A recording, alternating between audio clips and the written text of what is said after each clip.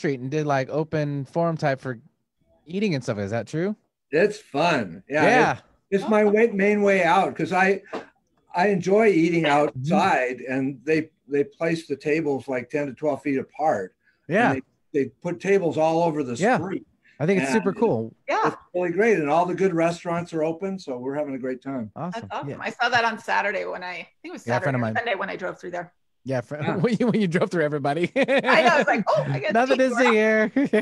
Well, they actually park cars so that you can't possibly. Yeah, I know it's fully blocked. Yeah, you have to go around. That's awesome. Great. Yeah. We're live on Facebook. Good morning, Facebook world. So, not that we were swearing before, but now we got a filter. All right. So music is rolling. So let's get started.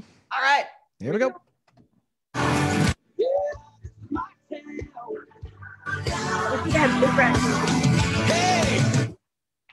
Good morning, everybody. And not yet. Hang on. Ah, geez, false alarm. Gotta ramp you up. What?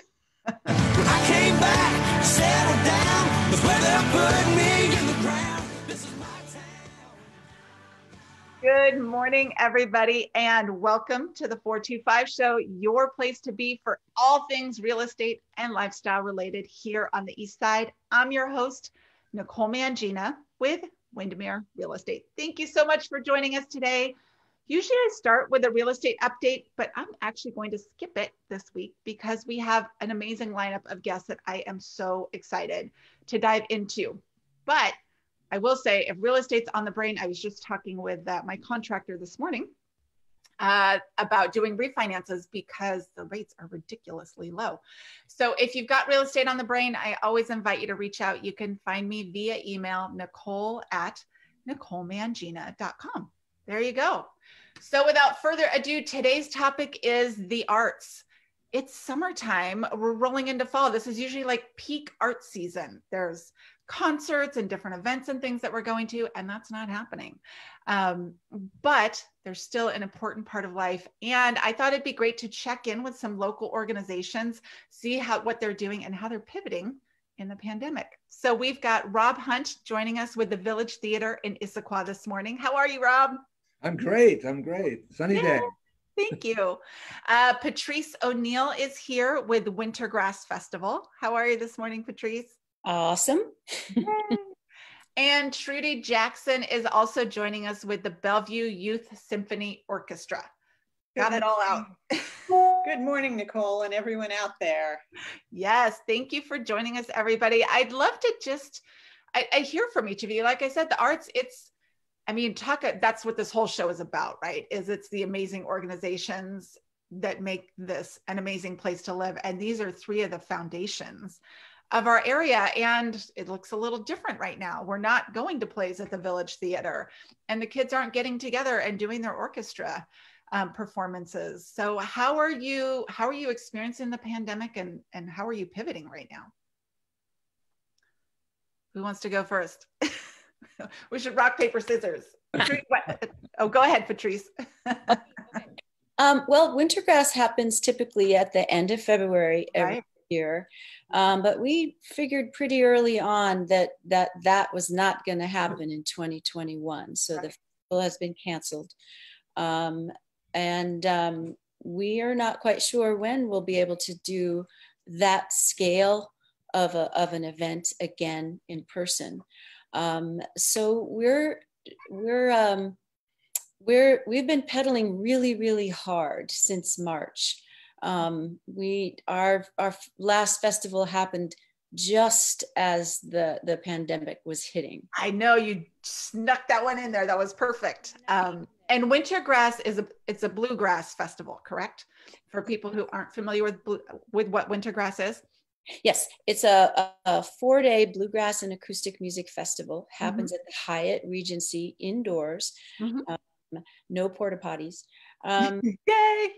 There's about 30 different bands from around the region and around the world who come, and about 4,000 or 5,000 people a day who are at the festival, which sounds horrifying at this point in time, right? But it's a lovely festival. I've been the last 2 years. It's really cool.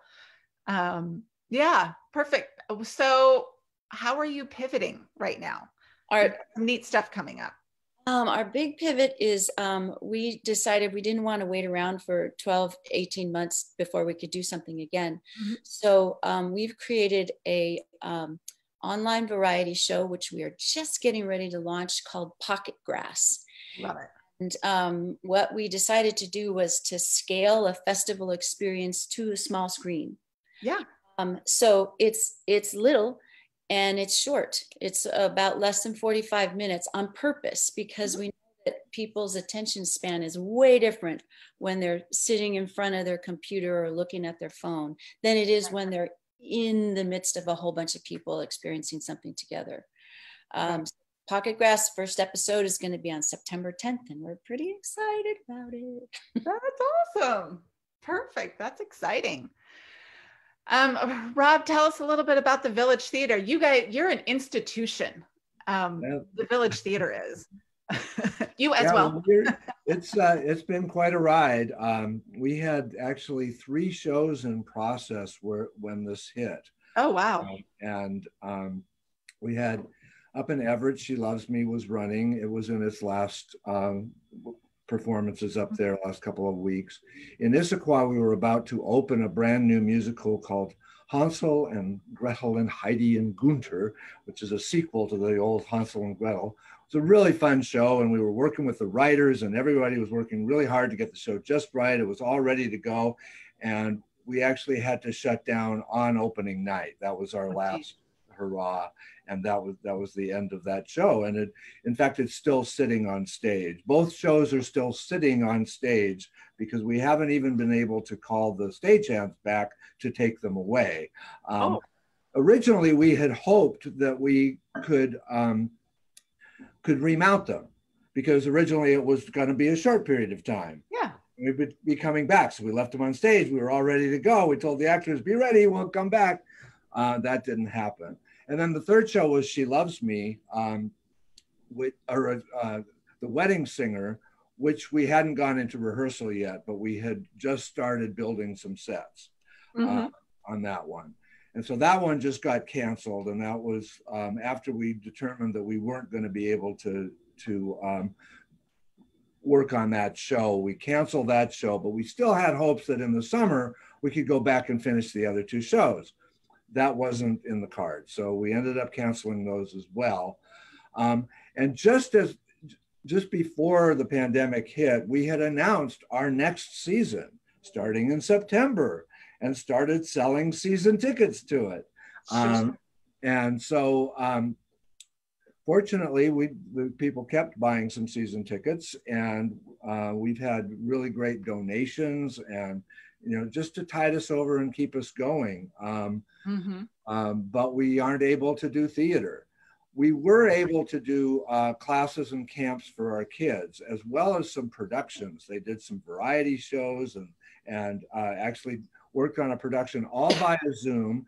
They designed sets and costumes, and they put those into the Zoom so that when they do a song, and then they'd show the costumes and the sets that would be on stage for that. And it was a good experience for the kids. It ties in with something that we've been working on with our programming to include more STEM work. Oh, sure. Yeah. In our theater programming. And so this was a lot of STEM in order to get the Zoom and the technical and the audio and everything to work. There was a lot of STEM involved in those theater productions over the summer. And then the camps, and we're going to be starting our fall classes as well, and that'll be all via Zoom, and we'll zoom into fall. We zoomed into summer, and we're zooming into fall. I love it. That's great. That to me has been one of the most enjoyable things actually about doing this radio show. I've loved it for lots of different reasons, but as we're going through this whole COVID thing, to check in with people and just find out the creative ways they're adapting. And I love the Zoom thing. And how you've been able to do it with the kids. It's funny, our youngest is going to be in 8th grade, and the schedules come out next week. And he was saying that the one elective that he had signed up for that he was most excited about was he was going to do a drama class at school. And he, you know, I think also because all of his buddies were going to do it, it's probably better for the teacher that she doesn't have them all in one class, but they were fired up for it. So I think just to get that creative juice out. Yeah, it's a good time. And we did a lot of dance classes, and they've been able to learn dance. It's awesome. Exciting for them, I think. That's perfect. Trudi, tell us a little bit about the Bellevue Youth Symphony Orchestra.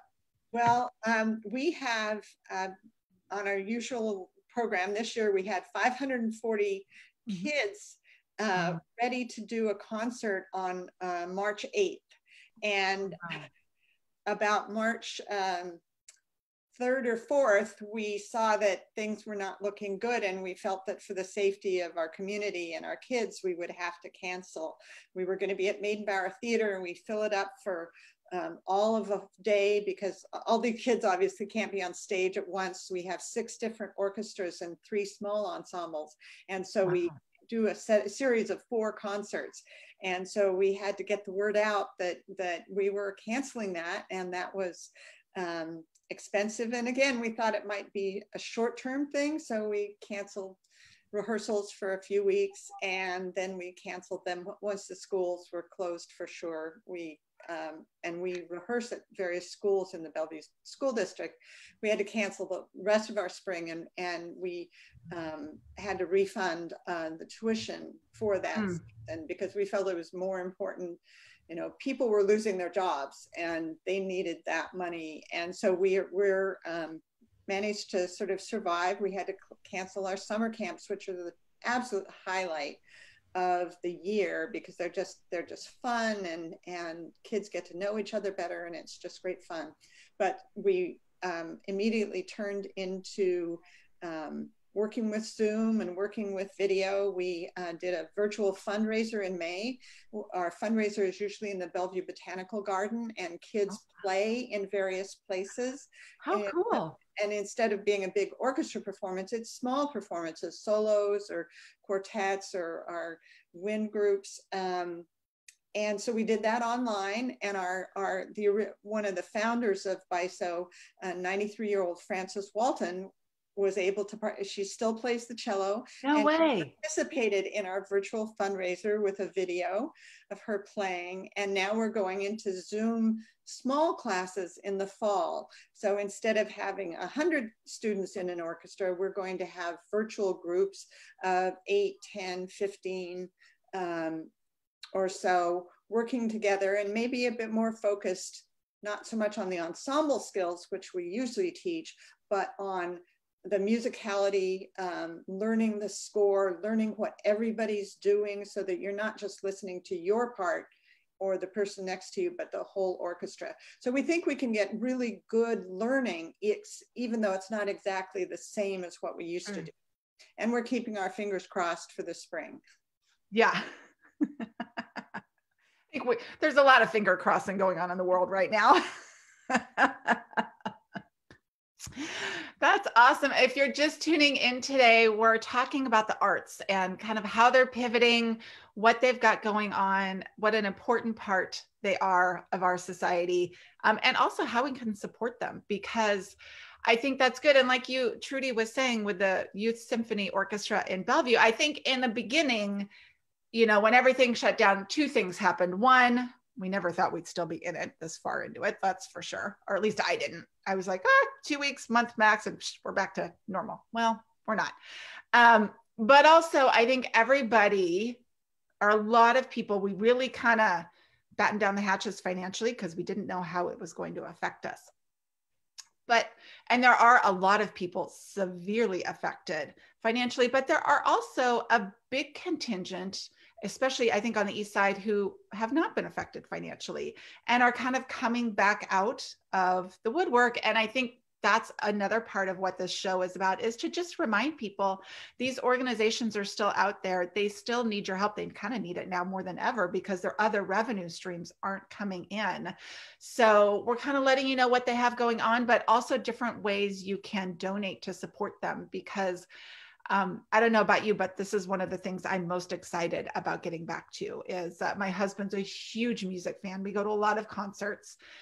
We love music in our house, you know, going to things like the theater. It's just, it's an experience that cannot be replaced with a screen. We can do it short term, but it's not the same as the live version. So we want to make sure that these organizations are still here when things are back up and running.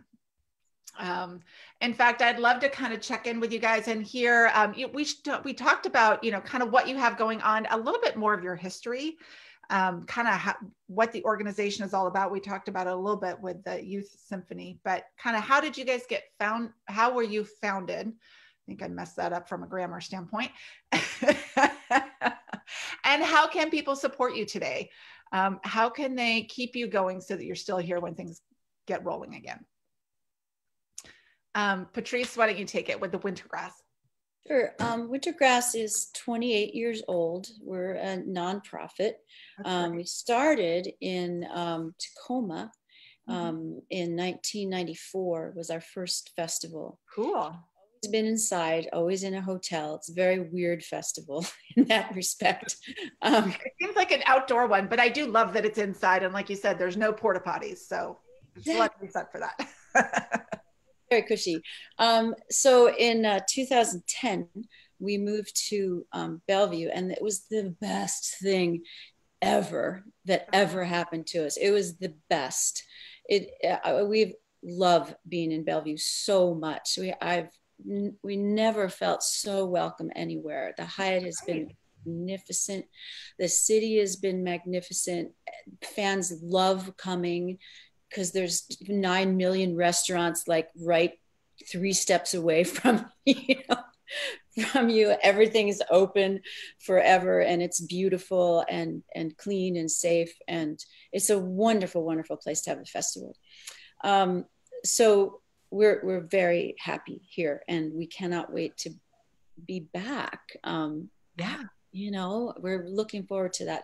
So to kind of keep our heads above water, we are very grateful for the support that especially individuals have been stepping up and donating, because we very much need that right now. Our staff has shrunk by 1 person, and the remaining staff have all taken pretty big salary cuts. But we're still working. Yeah, that's good. Still paying the bills. So our website is super easy. It's wintergrass.com, and it's easy to donate via the website. Perfect. And you'll also find out information about Pocket Grass and how to watch Pocket Grass. I know. It's a YouTube channel. I subscribed this morning. I'm excited to check it out. Well, we did it that way because we really want Pocket Grass to be super easy for people to participate in. Yeah. So we said, what does everybody have? Everybody has YouTube. Let's yeah. So we're happy about that, and we're also mindful of the fact that while some people, like you say, have not been financially impacted, a lot have. Yeah. So we are creating like no barrier to watching Pocket Grass. So there's no ticket fee, although we do hope that people who can donate to support each episode. But if you can't, watch it and enjoy it and be happy, you know. Totally. That's great. Wonderful. Rob, how about with the Village Theatre? How long has the Village Theatre been around? A while. We actually started in Issaqauh in 1979. Love it. Yeah, so it's over 40 years. We had it. This all happened during our 40th anniversary season. Oh, darn it. But yeah, we've been operating. We do mostly musicals, but some plays, and we have a year-round youth program training. We also develop new musicals as sort of our addition to the art form program called Village Originals. And we work with writers from anything from a commission to just working on their play and doing a reading or a workshop or developmental production. And some of them, like Hansel and Gretel, will go on our main stage. And we've had a number of ones go on to claim, like $1 Million Quartet actually started here in Issaqauh and went on to Broadway. Really? Yeah, and that that was a great, went through Chicago and then went to Broadway, but that was a wonderful experience. And Next to Normal was another one that started in Issaqauh. So it was called Feeling Electric when we did it, but it got changed over the years. It's a great show though. About in the 80s, we started moving our shows up to Everett as well. So we take a whole season, and we started in Issaqauh, run 6 to 8 weeks, depending on the show, and then move it up to Everett for 4 to 5 weeks. And we've got a great subscription audience up in Everett. The city of Everett has the Performing Arts Center, and so we have an arrangement with them to manage that for them and keep it going and put our shows in it and also rent it to other people, and they use it. So we've been doing that for a number of years, and our youth program is year round with camps and shows during the year, and adding some STEM lately to it. It's lots of new stuff. Yeah, it's a lot of new stuff, and some of our kids go on to do big things. So it's been a joy all the way. I've actually been here the entire time. Have you really? Yeah. I was started in 1979 with the theater and helped get it started, and then kept it going after everybody else sort of went their separate ways. And I like it. Sort of the person that's been here all the time. Oh my goodness, that's amazing. It's true labor of love. That's great. Absolutely. That's great. And can people donate to the Village Theater right now? Absolutely. Our website is Village Theater. It's got a TRE at the end, villagetheater.org. Got it. And there's a place to donate there. And that is our main way of keeping going right now until we can do plays again. But we have a good number of subscribers. We're ready to launch. We had to postpone our entire season. We were supposed to open in September. We've said now we'll start in May, and we'll do our season that was supposed to start September and go through July. We'll do it starting in May and going through the following July. So it'll be a 2 fiscal year single season. Oh, that'll be great. We'll be ready for it. We'll all be so hungry for that kind of stuff. We'll be more than ready to do that. That's great. And again, we'll have links to all of these organizations on our website as well after the show, NicoleMangina.com/podcast, so that you can donate to any and all, because the Village Theater, I mean, I know so many people, they have season tickets. This is like their thing, whether it's as a couple or a family, or you do it with an extended family member. People have a lot of history and tradition wrapped up in going to the Village Theater for their various seasons throughout the years, and your dinner that you get before and after, and it's a big part of the East Side. So something we want to make sure is here for 40 more years and many more years after that. Trudy, how about the Youth Symphony Orchestra? Well, I'm a caretaker in a sense, because the Youth Symphony was founded in 1963. And there have been a number of leaders. I've been here for nearly 8 years, and we've grown a lot. And so the challenge of moving to online elements is that it doesn't cover all our costs. We have an office in Bellevue, which has a big music library. We have thousands of pieces of music that have been accumulated over the years.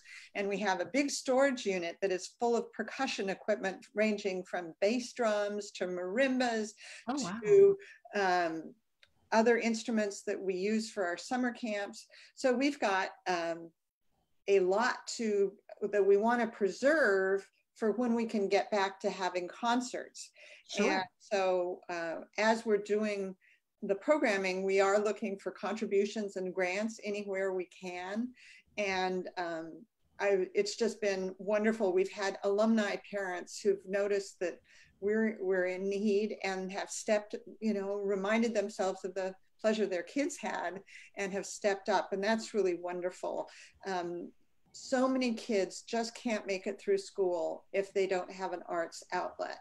And there are lots of kids who aren't maybe the coolest or the most athletic, and they find their tribe here in our orchestras.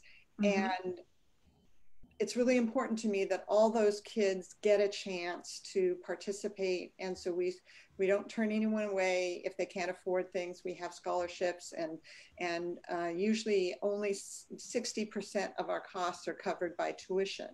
And so we still need lots of contributions and support, and we'll still be putting music out on our website so that the rest of the community can enjoy what these kids are still doing at home. Very creative kids. So I'll just say www.byso.org and look for fun programming and contribute if you can. Yeah. And it's, you know what, you bring up a really good point.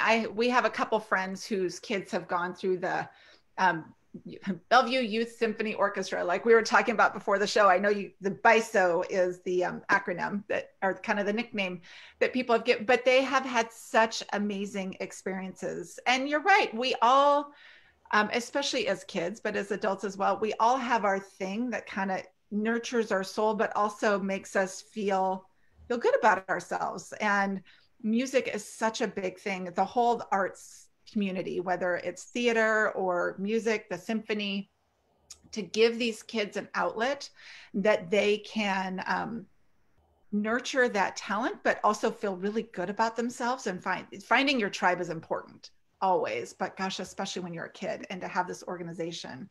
I know that you guys do a lot for the kids, and I think that's so great. Yeah.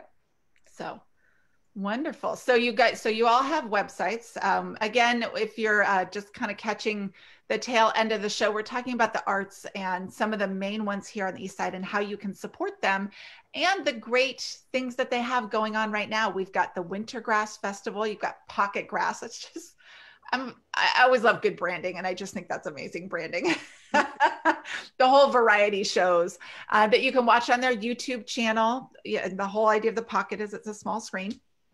So you can watch it there. You can also donate for bluegrass music. And I've been to your festivals 2 years in a row now, and it's amazing, the different types of music, to see how people put it together, the instruments alone. Just walking around and seeing the craftsmanship that goes into all of that is just mind-blowing. It's a super cool experience. Yeah. So yeah, thanks. Yeah, absolutely. And we've got the Village Theatre in Issaqauh, which is also in Everett. I didn't realize that until today. But you guys are an East Side staple. I mean, for the adults, for us being able to go, but you've got some great, I love that you're doing kid stuff and the whole STEM thing. Look at you, you're just checking, see, we're all checking new boxes we didn't even know to check before. Absolutely. People can donate to that. And we've got the Bellevue Youth Symphony Orchestra. 3 super amazing, phenomenal organizations here on the East Side. We'll have links to everything on the website after the show if you want to donate. NicoleMangina.com/podcast. Anything else you guys want to throw out? We've got about 30 seconds left on the show. Anything else you want to throw out that people should know? Thank you so much for doing this. Thank you so much. I really appreciate it. It's great. Yes. Yeah, it's really fun to send this out there and hope that people just keep up with the arts. They will make our community so strong. They do. We will be anxiously awaiting your return. Most definitely. Thank you. So, thank you for joining us, everybody. So appreciate you being on the show next week, or this week. For everybody else, I'll see you next week. Bye. Bye. Okay. Thank you.